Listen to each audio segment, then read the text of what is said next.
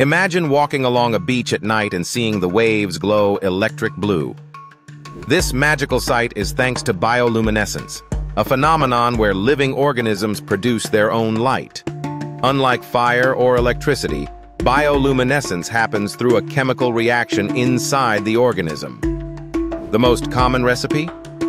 A molecule called luciferin reacts with oxygen, aided by an enzyme called luciferase, releasing energy as light. From deep-sea anglerfish luring prey with eerie, glowing lures to fireflies blinking intricate patterns in the summer dusk, bioluminescence serves a range of survival purposes. Some creatures use it to attract mates, others to startle or confuse predators, and some, like the tiny dinoflagellates in the ocean, flash to create dazzling displays that confuse attackers. Even certain fungi glow softly, lighting up forest floors in the dark.